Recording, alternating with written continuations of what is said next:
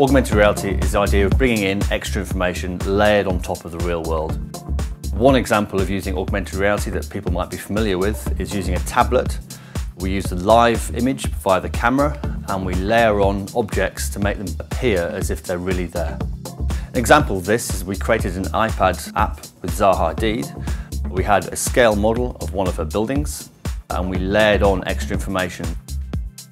We could use the iPad to reveal the underlying structure and the services inside the building.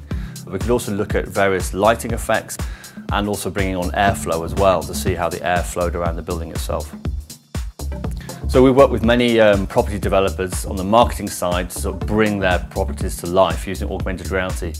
Most augmented reality so far has been using a two-dimensional flat marker. Now this is the first tracking technology that was widely available.